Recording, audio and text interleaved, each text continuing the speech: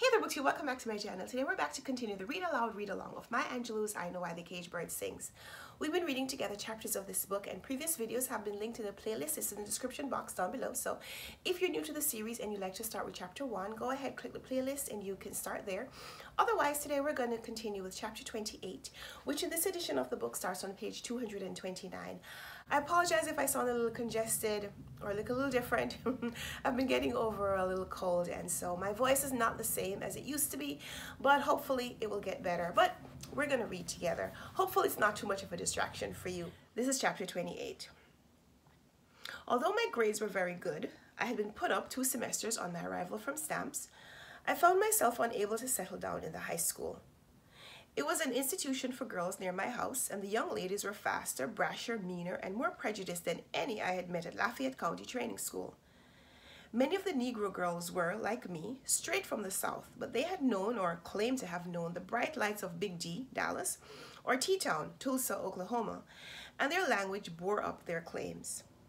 They strutted with an aura of invincibility, and along with some of the Mexican students who put knives in their tall pompadours, they absolutely intimidated the white girls and those black and Mexican students who had no shield of fearlessness.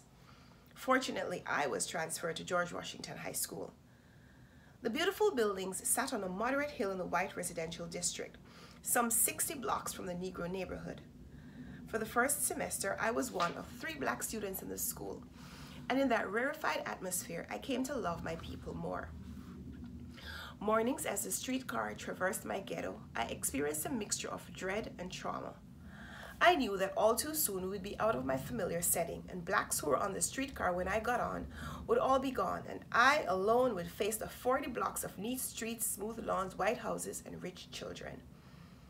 In the evenings on the way home, the sensations were joy, anticipation, and relief at the first sign which said barbecue, or do drop in, or home cooking, or at the first brown faces on the street. I recognized that I was again in my country. In the school itself, I was disappointed to find that I was not the most brilliant or even nearly the most brilliant student. The white kids had better vocabularies than I, and what was more appalling, less fear in the classrooms. They never hesitated to hold up their hands in response to a teacher's question. Even when they were wrong aggressively, while I had to be certain about all my facts before I dared to call attention to myself. George Washington High School was the first real school I attended. My entire stay there might have been time lost if it hadn't been for the unique personality of a brilliant teacher. Miss Kerwin was that rare educator who was in love with information. I will always believe that her love of teaching came not so much from her liking for students, but from her desire to make sure that some of the things she knew would find repositories so that they could be shared again. She and her maiden sister worked in the San Francisco city school system for over 20 years. My Miss Kerwin, who was a tall, florid, buxom lady with battleship gray hair, taught civics and current events. At the end of a term in her class, our books were as clean and the pages as stiff as they had been when they were issued to us. Miss Kerwin's students were never or very rarely called upon to open textbooks. She greeted each class with, "Good day, ladies and gentlemen." I had never heard an adult speak with such respect to teenagers. Adults usually believe that a show of honor diminishes their authority. In today's Chronicle, there was an article on the mining industry in the Carolinas, or some such distant subject. I am certain that all of you have read the article. I would like someone to elaborate on the subject for me. After the first 2 weeks in her class, I, along with all the other excited students, read the San Francisco papers, Time magazine, Life, and everything else available to me. Miss Kerwin proved Bailey right. He had told me once that all knowledge is spendable currency, depending on the market. There were no favorite students, no teachers' pets. If a student pleased her during a particular period, he could not count on special treatment in the next day's class, and that was as true the other way around. Each day, she faced us with a clean slate and acted as if ours were clean as well. Reserved and firm in her opinions, she spent no time in indulging the frivolous. She was stimulating instead of intimidating.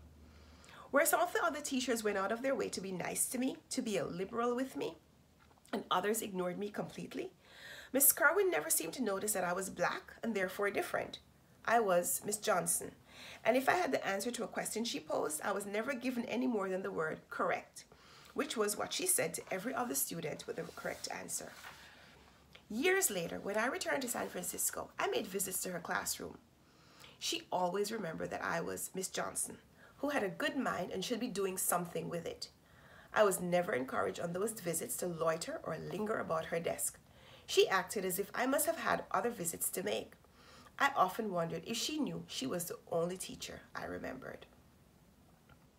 I never knew why I was given a scholarship to the California Labor School. It was a college for adults, and many years later I found that it was on the House Un-American Activities list of subversive organizations. At 14, I accepted a scholarship and got one for the next year as well. In the evening classes, I took drama and dance along with white and black grown-ups. I had chosen drama simply because I liked Hamlet's soliloquy beginning, "To be or not to be." I had never seen a play and did not connect movies with the theater. In fact, the only times I had heard the soliloquy had been when I had melodramatically recited to myself in front of a mirror. It was hard to curb my love for the exaggerated gesture and the emotive voice.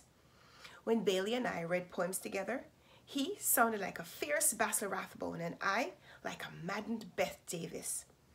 At the California Labor School, a forceful and perceptive teacher quickly and unceremoniously separated me from melodrama. She made me do 6 months of pantomime.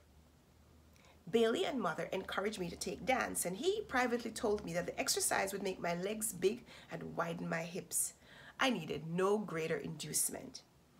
My shyness and moving clad in black tights around a large empty room did not last long. Of course, at first I thought everyone would be staring at my cucumber-shaped body with its knobs for knees, knobs for elbows, and alas, knobs for breasts.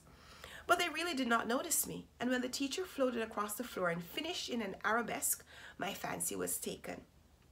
I would learn to move like that. I would learn to, in her words, occupy space. My days angled off Miss Kerwin's class, dinner with Bailey and Mother, and drama and dance. The allegiances I owed at this time in my life would have made very strange bedfellows. Mama with her solemn determination, Mrs. Flowers and her books, Bailey with his love, my mother and her gaiety, Miss Kerwin and her information, my evening classes of drama and dance. And that's chapter 28. Give me a thumbs up if you like this video. Please subscribe if you haven't already. And let's talk in the comments. I'd love to hear from you how you're enjoying this book and what you think is going to happen in the last few chapters of Maya Angelou's first memoir. So let's talk in the comments. Thanks for being here. And until next time, happy reading. Bye.